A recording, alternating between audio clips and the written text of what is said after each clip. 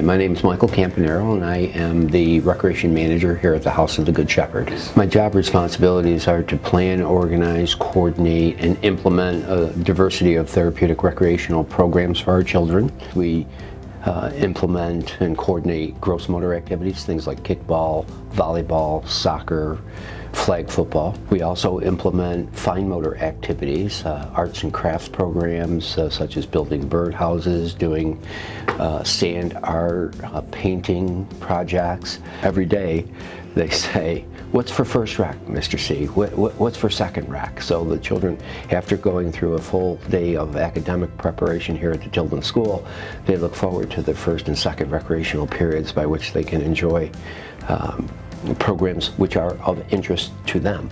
The best thing about working at the House of Good Shepherd is the intrinsic value you get from helping children that otherwise have experienced traumatic childhood experiences. If you are an individual who likes working with people, who can transform children's lives by being a mentor or a person who can provide advisement in a way that is helpful, this is certainly the job for you. I work with everyday heroes here.